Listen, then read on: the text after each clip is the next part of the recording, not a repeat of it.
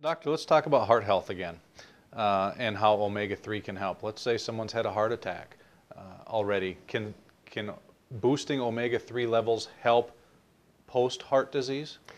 Absolutely. The evidence is very strong on this, Scott. The best known study, and there have been others since, the so-called GC Prevenzione study from Italy. And I was asked by the investigators to fly over to Florence in Italy right after the release of this study. But they looked at large numbers of Italian men and women who had a heart attack. Okay, several thousands, well over 10,000. And while they were recovering from their heart attacks in hospital and afterwards, they were put on the Mediterranean diet. Like you couldn't feed them any better. That's the Rolls-Royce friendly diet for cardiac care based on the published literature. And I live off the literature. They also had them on the best meds for post-MI care, post-heart attack care. You know, the ACE inhibitors for blood pressure, the beta blockers slowing your heart rate, the aspirin, the statins for cholesterol. The whole Rolls Royce of post-MI pharmacopoeia was done on these patients. Half were on a placebo, unknown to them, it was blinded, and half were on about 900 milligrams of EPA plus DHA per day, and they were followed for the next few years. And those who were on omega-3, compared to the controls, showed a 30% reduction in cardiovascular deaths and a 45% reduction in sudden cardiac deaths, such as that umpire on national TV a few years ago who had a heart attack and died within a few minutes thereafter. These are absolutely dramatic figures. To the point now that, and I'm quoting Dr. Santini from a large hospital in Rome, and I'm getting the quote almost exactly right, but it was in the New York Times.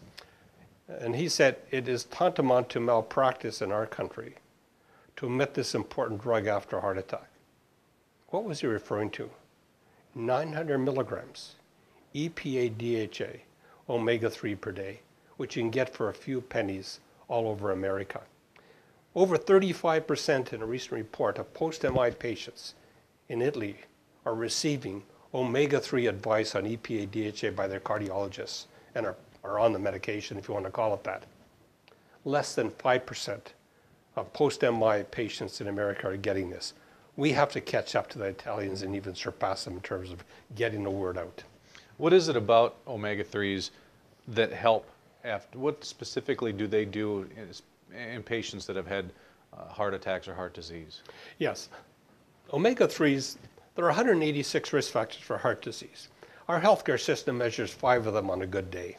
You get your blood pressure, your glucose, your cholesterol, your triglyceride, and that's about it. You're good to go. The other 181 risk factors, understandably, you don't have the funds to do them, but they're very important. Omega-3s have no effect on blood cholesterol lowering. They're useless for lowering LDL cholesterol. They do the following. They have anti-inflammatory effects.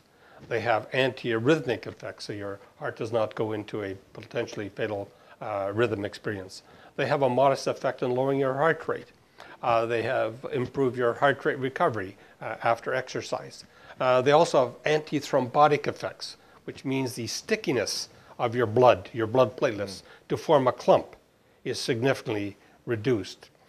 So they have a number of these effects which are extremely important. Now, one of the effects they have, which you can prove for yourself through your doctor, is your blood triglyceride level. Blood triglyceride, which is another fat, is as important a risk factor as blood cholesterol. But like Rodney Dangerfield would say, it never got the respect it deserved in America and still doesn't to this day, unfortunately. Omega-3 fatty acids, for every 1 gram you take, EPA, DHA, omega-3, you can expect in the average person about an 8 to 10% drop in their fasting blood triglyceride levels.